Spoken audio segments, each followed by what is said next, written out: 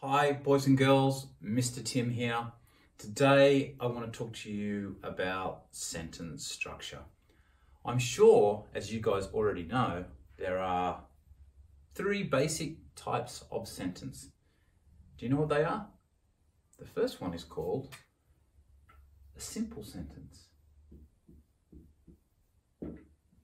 A simple sentence has how many ideas? One idea. So, for example, we could say, Ethan, there's our subject, ate lunch. There we go. Ethan, subject, ate is the verb, and this is called the object. This, boys and girls, is a simple sentence. Now, the next kind of sentence is when we join two simple sentences together. Do you know what that's called? It's called a compound sentence. You've probably heard of compound words, I reckon. Compound sentences are two simple sentences joined together to form one sentence. And we use a special word called a conjunction to join simple sentences together. For example, we could say, Ethan ate lunch. But he didn't enjoy it. There we go. That's a compound sentence. We've got one simple sentence here, Ethan ate lunch. We've got a joining word here, which we call a conjunction. And then we've got another simple sentence here, joined together. That's called a compound sentence.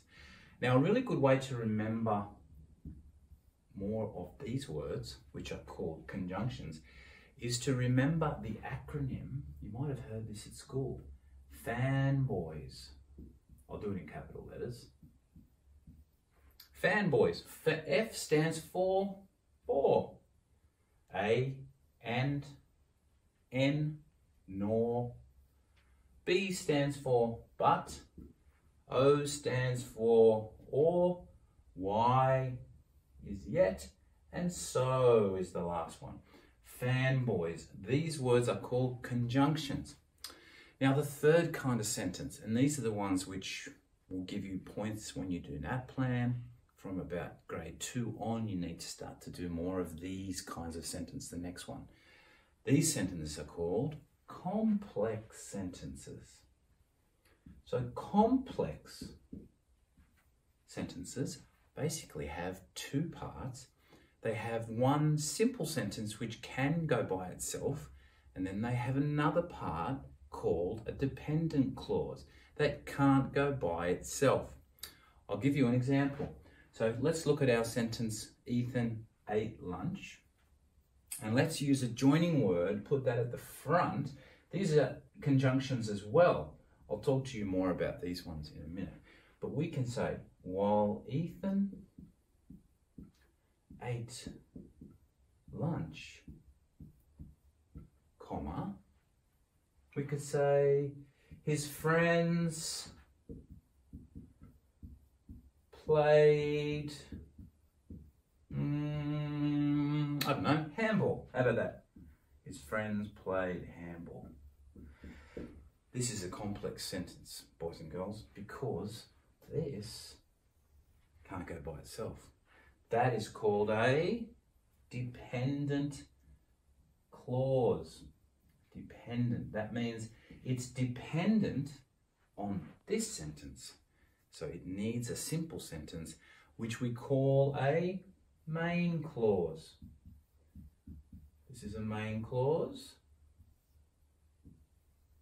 And this is a dependent clause.